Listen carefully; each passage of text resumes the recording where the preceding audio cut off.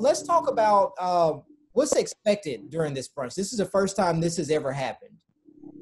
It is. It's the first time it's happened in the city at all. I don't think that there's been an LGBT aimed event for the city of Vicksburg at all. So we are expecting a decent turnout.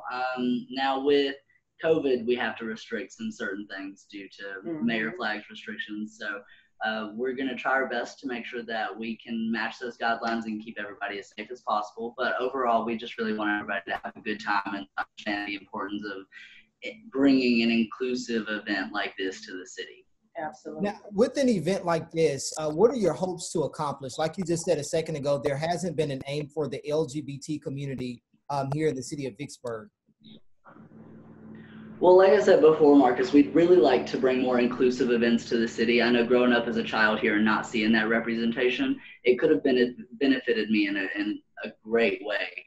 I think that our aim together would just be to bring more kind of inclusivity to the city. Just make sure that everybody feels like they have a safe place and everybody feels like we are bringing representation and appreciation to certain members of our community. That they're counted. Right. So there are 4 people that we see on the flyer that you guys have out. Let's talk about those people that are expected to be at the brunch. Gotcha. Those are our performers. 3 of them actually live on the coast. I met them all on the Gulf Coast Association of Pride. We do the Pride events down in the city of Biloxi every year. So I met them all there, and they're all amazing performers, and they were all chosen because of their diversity to each other, and then because of the art that they do as well. I was talking to someone yesterday, and all art is subjective, and drag is art. This is a way for the LGBT community to represent themselves with their art and with their performances, and this is a way for us to make sure that we can bring that to you.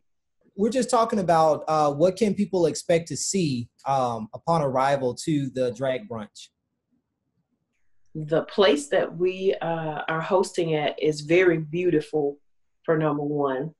It is a private venue that we selected, and we are very thrilled to be able to host it there. That's number one. They're going to be wowed at the inside of the place, which has been newly refurbished by the owner, and it has a little bit of history in itself. It does. It's a beautiful house. And so with the COVID guidelines, let's hit on that really quick. The COVID guidelines that were just reset for the city of Vicksburg.